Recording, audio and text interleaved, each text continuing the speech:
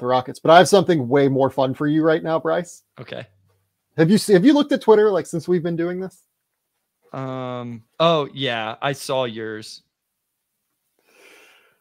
Folks, while we've been recording, and this is something that it got more serious.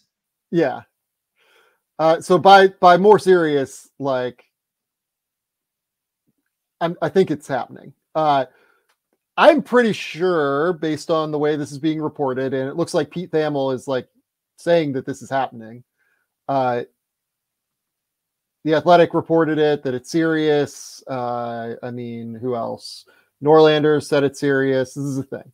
I mean, Shams tweeted about it 12 minutes ago. Yeah. John Calipari is reportedly in serious talks and, according to Pete Thamel, finalizing a deal to be the head coach at Arkansas next year. So let's talk about this. Okay. I kind of got so here's let's like go full picture on this first. Andy Enfield decides to leave USC to go to SMU. SMU fires Rob Lanier after 2 years in a firing that like people were like kind of questioning at the time, that like didn't make a crazy amount of sense. Enfield leaves USC to go take that job that like people had questions about opening. Eric Musselman leaves Arkansas to go take USC because Enfield took SMU. And now SMU firing its coach has been the domino that leads to John Calipari potentially leaving Kentucky. This stuff happens like in crazy ways, man. This stuff truly happens in like flat out wild ways with the coaching carousel. So here's the background on this.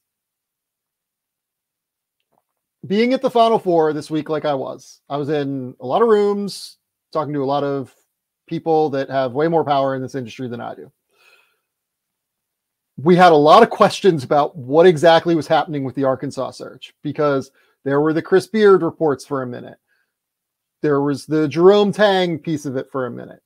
And after those two things happened, truly, like at least as of like Friday, and then it went kind of silent on Saturday, it felt like, where everyone was still asking the questions. There was like a real thought of what in the world is Arkansas going to do? Like nobody really had a great indication. Like it didn't seem like people like brought up Bucky McMillan. Like that didn't seem like it was going to happen. People brought up like other like mid-major names. Those didn't seem like they were going to happen. People brought up Will Wade. Like we'll talk about Will Wade in a minute here because that'd be amazing. But someone brought up like Will Wade to me, and I guess like that didn't seem like it was going to happen. And there's like a lot of questions about what in the world Arkansas was going to do. Nobody really had like a great feel for it, it sounded like. And now here we are today. I started to get like texts and calls about this. I don't know, like while I was on the plane, I guess, from Phoenix to Portland. So like midday Pacific time, like something like that. Like a couple people like shot me a note, like asking, like, is this a thing? Like, what is this? And I was like, I don't know. Like, if you're telling me it's a thing, maybe it's a thing.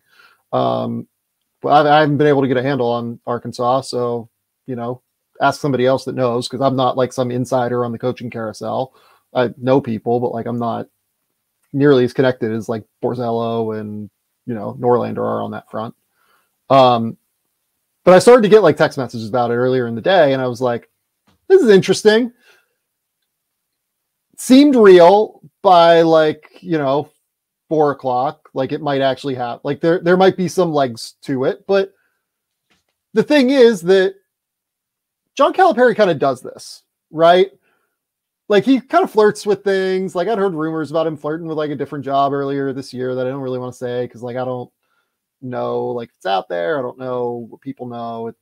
And I don't know if it's worth reporting and people will take it. But like I'd heard like some things, and then he decided to recommit to Kentucky, right? I guess that, like, to me, Arkansas probably does make the most sense for Cal. The piece of this that is interesting, and I guess that why this is happening, is he is very close with the Tyson Chicken family. Okay. That's what I believe, like, Kyle Tucker reported that, and like the other people have reported that at this point. This is something I had no idea about until today, right? Like, I'm not sitting here saying that this is a thing, right? But like, I truly just like don't even know what to say about this. It feels crazy to me that we're at a place where John Calipari is like actually not going to be the coach at Kentucky, because like it's hard for me to remember a time where John Calipari was not the coach at Kentucky. But like, look, Pete Thamel is saying that they're finalizing this. Like, here, I'll bring it up on the screen while we're talking. If Pete Thamel is saying that this thing is going to be final, like, Pete's a guy that has way more sources than I do. So like, Pete, if Pete nailed this, you know, Pete is somebody that I would believe to nail this, I guess, is what I would say. According to Pete Thamel, up on the screen here, as you can see, John Calipari is finalizing a 5-year deal to become the next coach at Arkansas. Deal is supposed to be completed in the next 24 hours. And just to confirm that it is indeed the actual Pete Thamel and not a fake account, there you go. It is the real Pete Thamel.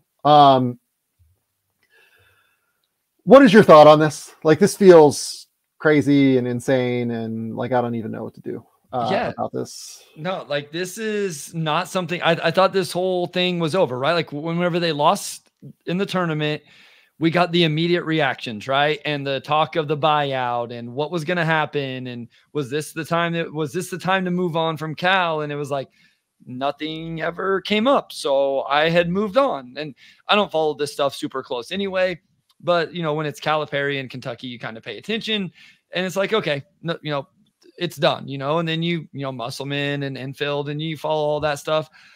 I definitely did not know this Tyson chicken thing.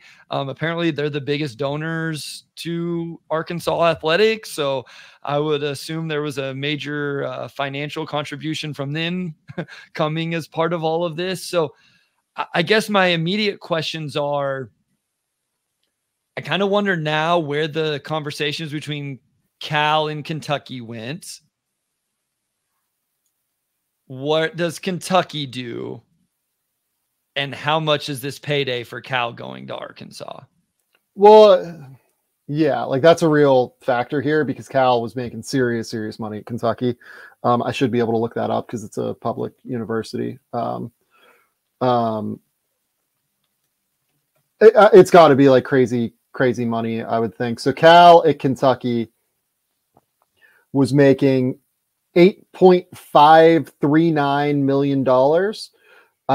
And his buyout was $35 million. I would imagine that like the way that they're handling this buyout is like, hey, we all want to wash our hands of this. Like, let's just cut bait and move on, and, you know, kind of handle this the way that we handle it. The relationship, just like publicly, always seemed like a little bit strained between him and Mitch Barnhart to me. Like, it seemed like there was like a weird energy there always. So like, I'm not wildly surprised, I guess, that this is happening. Kentucky fans, I mean, God knows that I think they're ready for a change. I think this is a home run for Arkansas, given where their search seemed to be going recently.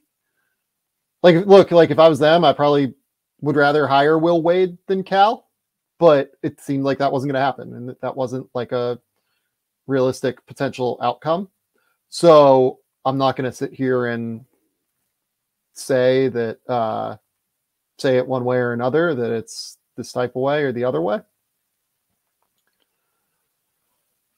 It's just stunning. Like, it really is stunning to me that John Calipari is not going to be the coach at Kentucky. Having said that, I am the same person that came on this podcast the Sunday after the NCAA tournament and said, yeah, it's time for John Calipari to never coach a game at Kentucky again, because not being able to figure out the Oakland zone whenever everybody on planet Earth knew that Oakland was going to play that zone was a serious problem to me. Like, serious issue to me. I still like him flabbergasted that they lost that game. That team, other than Connecticut, that was the most talented team in the country this year, I think. Truthfully, that was the most talented team in the country outside of Connecticut this year, I think. Yeah, I thought I felt pretty good about. Obviously, this is what happens when you try to fill out a bracket. I mean, the only thing I've gotten right so far is Connecticut, and if they win tomorrow, then I guess I pick the winner, and I don't know. That's something.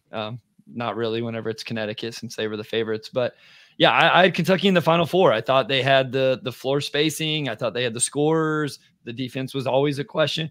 But like, I didn't think they were going to lose because they couldn't go figure out his own defense. I mean, we talked about it leading up. So, but yeah, I mean, I still like Cal's, Cal's still a big name in this industry that wins games and gets high level talent.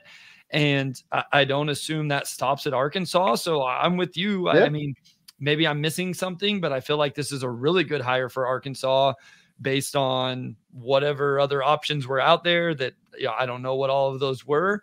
And then again, my next question goes to, okay, now where does Kentucky go from here? Like how do they, because, Cal's been there for a while. Like it's been a huge part of it, but that's a big time program. So I'm sure that coaching search will be fascinating to watch and see who they're able to connect and bring in to replace him. So Goodman is reporting right now, that Cal's contract is going to be between $7.5 and $8 million per year. So like not taking much of a pay cut to do this, right? Like, somewhere around $1 million maybe. And the big thing here is that he will have access to an NIL package for players that will rank among the best in college basketball in excess of $5 million per year. That is a wild number. It's a very, very high number. It's not like that's among the highest numbers in the country. Like, I don't want to say like what other teams have, because like I don't have it confirmed necessarily, but like I hear rumors of, the SEC having, something like an average of like 3 million, right? So for Arkansas to have like real, like almost 2x the, number of what like the average seems to be, like maybe a little bit more than 3, seems pretty wild.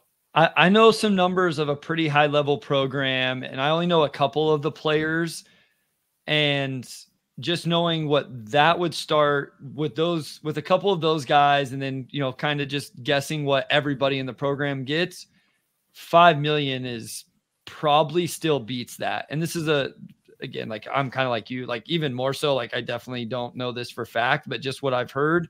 And this is a big time program. So man, I mean, they're going to be competitive. They're going to have dudes. I instantly also now think wonder guys who are unsigned in the 2024 high school class, that he could swing and bring in, and man, this will be fun. Well, here's a great start to this conversation, right? So Kentucky has, one of the 3 best recruiting classes in the country. They have Boogie Flan going. They have Jaden Quaintance going. And by the way, Jaden Quaintance has to spend 2 years in college because he is coming early. He was so good the game I watched the other day. I like that kid.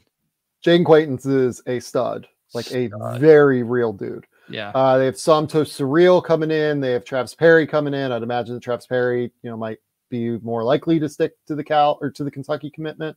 Carter Knox, Billy Richmond, like they have a lot of dudes going there. Like, do these guys follow Cal to Arkansas? Do they stay at Kentucky? We'll see, right? Like that's a huge question right now. And I think a big piece of it is, where does Kentucky go from here in terms of the hire? The name that has always come up in these things, like this is public, like people bring up Scott Drew's name all the time if Kentucky was going to move on. Like Scott Drew I don't know. I don't know if he's available or not. Scott Drew would be a great hire. I know that. Scott can really coach. Scott can really, really coach. He is a fantastic program builder. Really good dude. Like, you could really, really sell Kentucky hiring Scott Drew. I just don't know if he'll want to do it. I don't know if he'll be at the top of Kentucky's list, but like, Kentucky's list is the biggest names in college basketball. Like, Nate Oates is probably on Kentucky's list. The problem is Nate Oates has an $18 million buyout. Bruce Pearl would be on Kentucky's list. Bruce Pearl has like a $16 million buyout, I think. Tommy Lloyd is probably on Kentucky's list. Tommy Lloyd just signed a deal where he has an 8-figure buyout, I believe. So like, a lot of the best coaches on the market may or may not be on the market. Depending on how much Kentucky boosters are willing to pay to get them out of deals. And I don't know what Scott Drew's buyout is, because Scott Drew's buyout is Baylor's a private university, I believe. So you just don't know what that number is really. So Drew and that staff have also done a good job. Like, they've recruited some high level players recently as well. So it's like, for a while it seemed like, they were developing dudes, and now they're really putting dudes in the NBA. Jacoby Walter was a high level recruit. Yves Misi is a guy that maybe not as widely, but they've built that program into something real. And then he's done it in Waco, Texas. So and a Baylor program that he brought a lot of the success around that program has been while Scott Drew has been there. And so, yeah, you take him to a historic program like Kentucky with the resources he would have behind him there, and you would assume he could do some really nice things. So, man, this is all, there are a million angles going in my head. Arkansas's roster is totally clear, by the way. They have nobody right now. They might have one or two guys, but it's the deck is completely cleared. Yeah, the top of the market, Dan Hurley, right? You try and get Dan Hurley, but I'm not leaving Connecticut if I'm Dan Hurley. I'm a legend at Connecticut now. Yeah. They're going to probably have to give him another raise, right? You stay there, I think. It's easy. Hurley's already making $5 million according to the USA Today. He's going to be making 6.5 or 7 probably after this year. You win back-to-back titles, or you go first, second.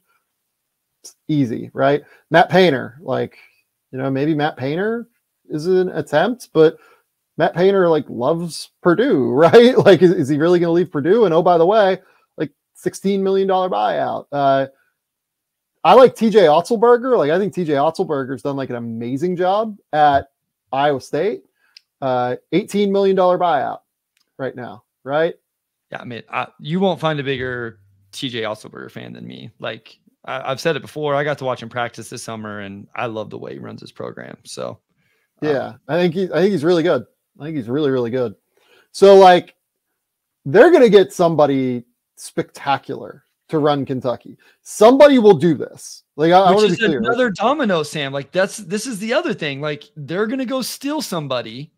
And then now that team 2 weeks from now, or however long this takes, now that program's going to have to find somebody. And this thing is going to continue in the portal era, in the NIL era. Can you imagine what this may do to the portal as well? Oh yeah, it's going to be insane. My life is going to be over for the next week. The portal is going to ruin my life.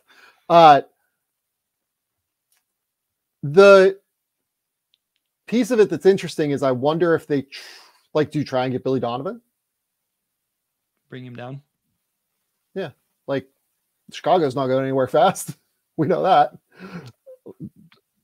But Billy Donovan seems like he likes coaching in the NBA. So maybe he doesn't want to go back to college. And that always seemed to be the thing with Billy Donovan. He doesn't really want to go back to college. So maybe the NIL idea has changed that. Sure. Recruiting now is hey, if you can go and pay the most money for kids, offers there, right? You're Kentucky, you have a bunch of money. It's probably not a problem if you can convince Billy Donovan to go. Here's the thing. It was time. It was time, right? It was time for the Calipari era to end at Kentucky. He is a legend at that school and forever should be a legend. at the University of Kentucky, no matter how it ended, right? Brought them a title, brought them back from like purgatory when Billy Gillispie was there, right? Like Cal should always be positively remembered by Kentucky fans. And he's now not like drastically overstaying his welcome, right? Like he's now,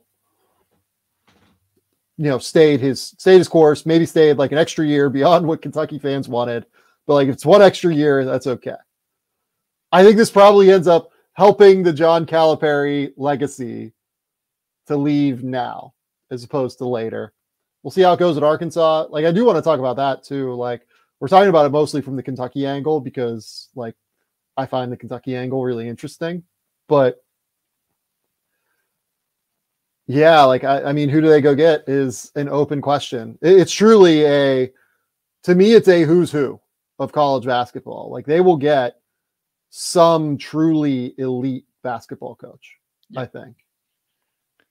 And I'm genuinely really interested. Like I don't know, man.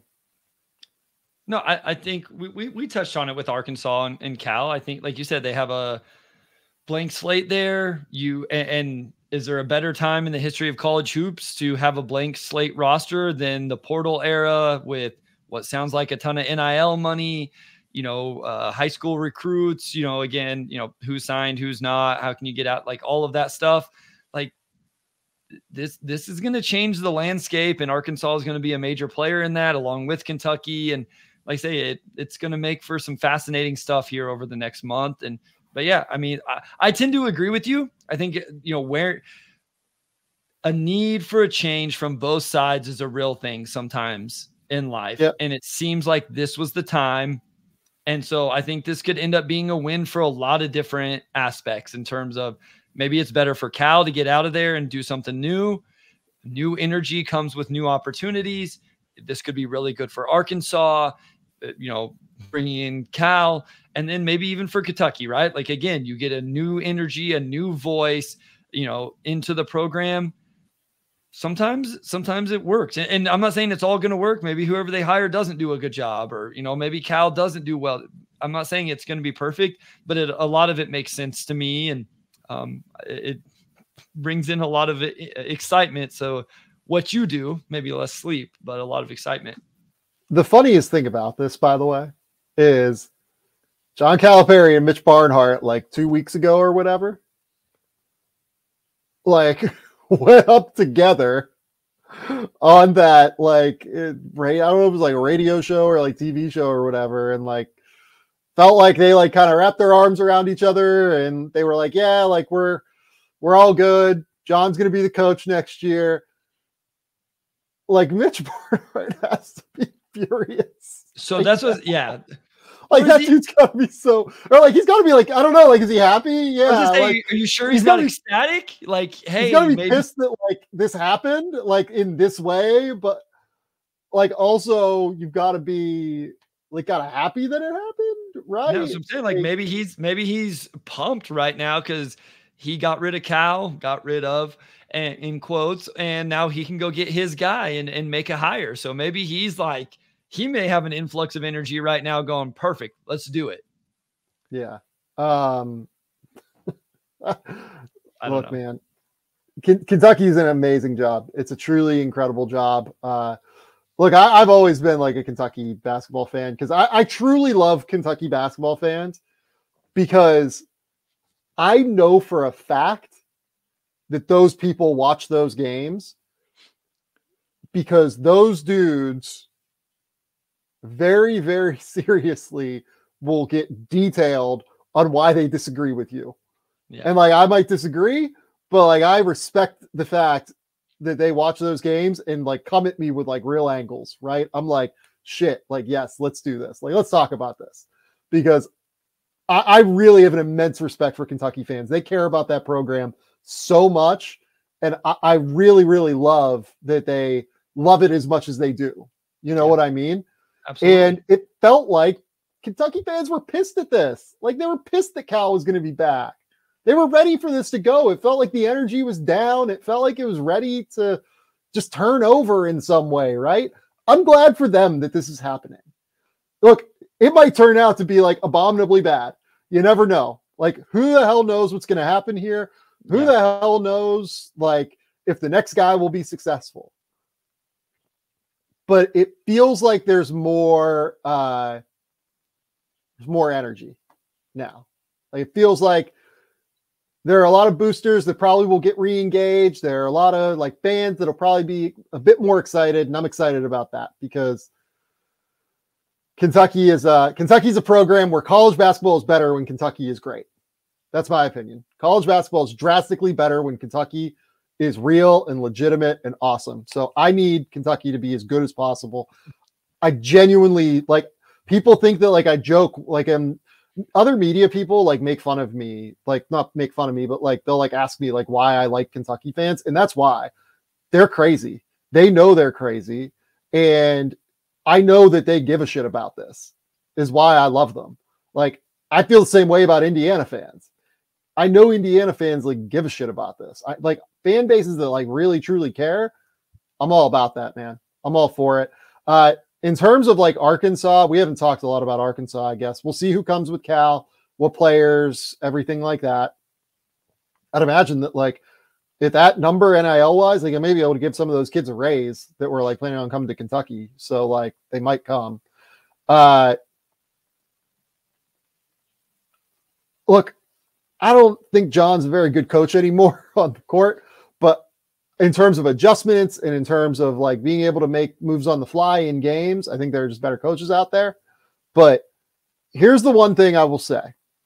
I have a lot of respect for how John Calipari made genuine changes this summer and made the offense a lot more modern and made the offense, he heard it for years. It took him years to change it, right? It took him so long to be willing to actually do anything.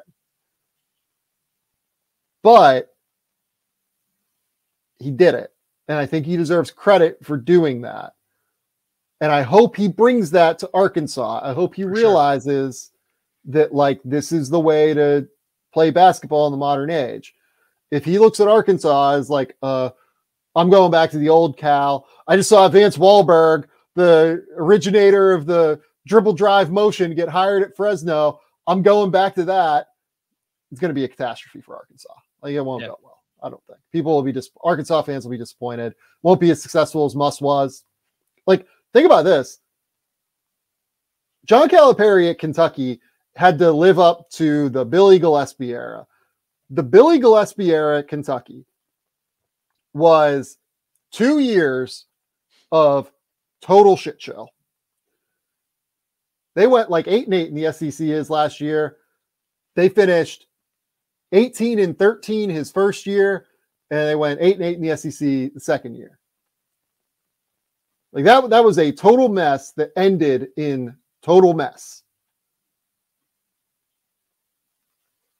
Trying to remember like the exact circumstance, like how Billy Gillispie ended up like getting like, you know, fired or whatever. It was it was like an incompatibility according to Barnhart. And like he failed to sign like a formal contract. Like the whole thing was super, super weird with Billy Gillispie. It was very strange. He's going now to Arkansas, where the Eric Musselman era, like they made 2 Elite Eights and a Sweet 16 back to back to back before this year, which was like catastrophic. Yeah. The odds are that this will be a downgrade for Arkansas. It feels good because the search seemed to be like in a strange place as it's happening. And like the process of kind of landing here is weird and interesting, but like the odds are this will not be as successful as the Muss era because it's really freaking hard to make back-to-back Elite Eights and a Sweet 16 in a 4-year stretch. Yeah, I mean, like you said, it's coming in with expectations after what was there before you. But at the end of the day, there's still like, we know he's going to bring in talent. So can he continue to modernize or grow as a coach during the 40 minutes of play and all of that stuff, will kind of be where it's at. And he's going to have talent to go win big every year if he can figure it out. So like but you're right there. This last year was not great for Arkansas at all, but before that, some real successful seasons. So it's, Arkansas fans are going to be expecting a lot. Like he's definitely going to have to live up to some high expectations, especially when you factor in the contract and the NIL package that was referenced earlier. Yeah. Man, all of this is like kind of mind blowing. By the way, like we were going to talk about the Final Four. I was at the Final Four. I sat courtside. It was fun. Like, remember when our plan was to talk about like Zach Edey and Donovan Clingan, and like I was going to talk about Cam Spencer for a while, and Stephon Castle, and yeah. What happened? Like, I'll say this: John Calipari is the only person that could have made us forget about that, and for that, he's like kind of a legend.